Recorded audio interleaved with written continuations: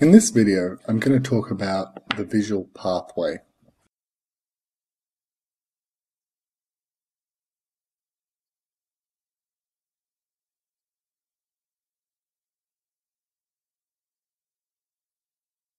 To do this, I'm going to take an eye.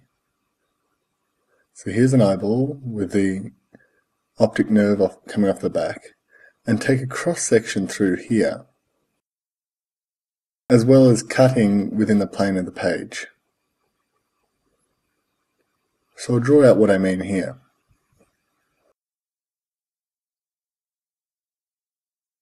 In a very diagrammatic way, this is my eyeball.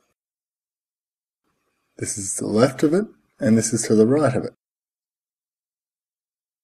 Now, because of the way a lens works, the light coming in from the left and right will reach opposite sides of the retina. So that is, light from the left will hit the right retina, and light from the right will hit the left retina. So if light from the right hits the left retina, this will cause an action potential to come down here and go down this nerve. So in this diagram, I've got two nerve fibers. Here's one here, taking stuff from the right retina. And here's another nerve fiber here, taking information from the left retina.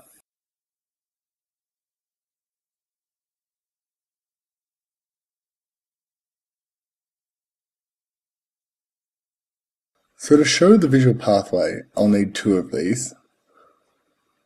That is, two eyeballs.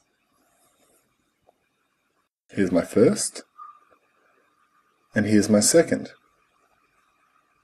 This is left, and this is right. Now I want to look at the situation when light comes in from the periphery and hits the retina of each eye that's closest to the nose, also known as the nasal retina. Now the information that hits these photoreceptors will travel down and across to the other side of the brain in the optic nerve like this, and this one will come across to the other side. Now these go to the LGN. The LGN stands for the Lateral, Geniculate, Nucleus.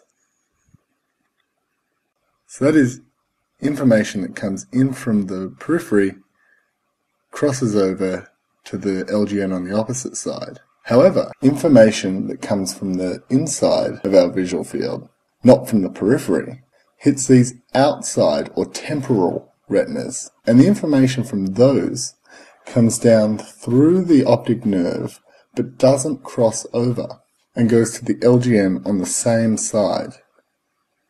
Now this is the optic chiasm where these cross over here.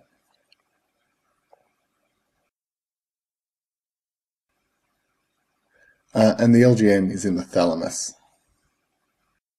Remember, the thalamus is a structure in the middle of the brain.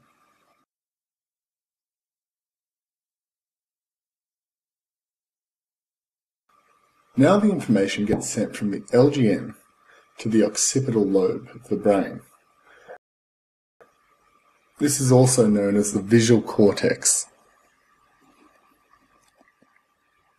And the information goes from the LGN to the visual cortex on the same side. And that's the visual pathway. We'll look at it in more detail in the next video.